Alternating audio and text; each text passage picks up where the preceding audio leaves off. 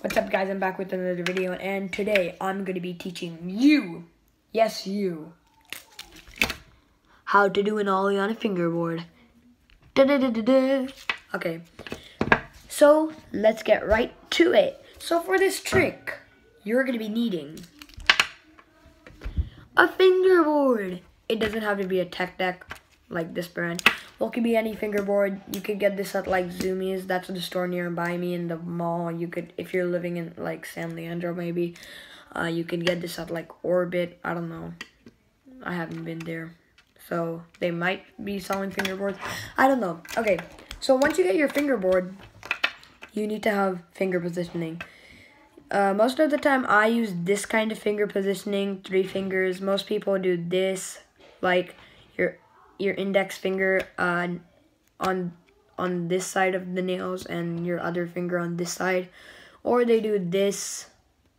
I personally don't like this because you have to spread out your fingers too much, and it doesn't really help me. I can't really get the jump with it, so I do this because like I could put like more pressure like this with both of my fingers.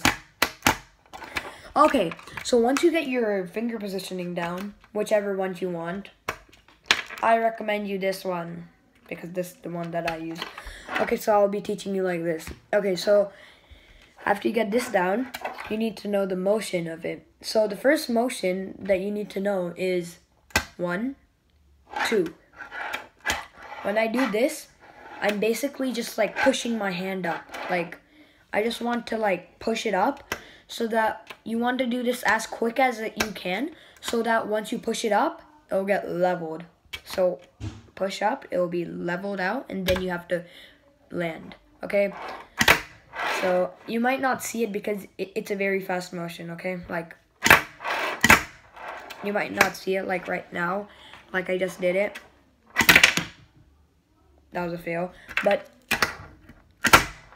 you get the point, okay? So once you do that, I know you might say, I really don't get the point. Well, once you practice that motion,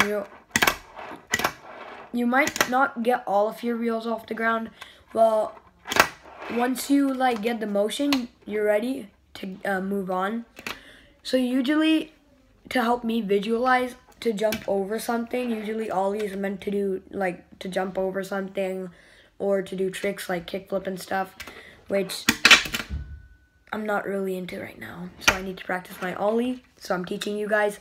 Okay, so usually I just take a small eraser like this, put it there, and I just try to jump over it. Okay, so you just want to jump over it. Okay, I'm gonna go slow for you guys. This one, so you hit the bottom, slide up, and I just do that. Do the motion a little faster. Ah, that was bad. Okay, so do the motion, and I just try to glide over it, like just try to jump over it once you do that, okay? Like that kind of. That didn't work. Well, try to like push your hand as hard as you can to get it off the ground. And common mistakes are that when I started, I can't get these back wheels off the ground, and that's completely fine when you just start, because eventually you're gonna get it off the ground. You could overcome this mistake by like using more power. I use these 2 fingers, my ring finger and my middle finger. That's why I use this grip. So I get more power from doing it. So once you get more power, that gives you more like a lift to like go up and easily level out, because with 1 finger it doesn't really work for me. Well, with 2 fingers I could do it easily. So once you got this down, okay, you could move on to like higher things. Usually if I want to see how far I could do it, I would take like post-it notes maybe. I don't know.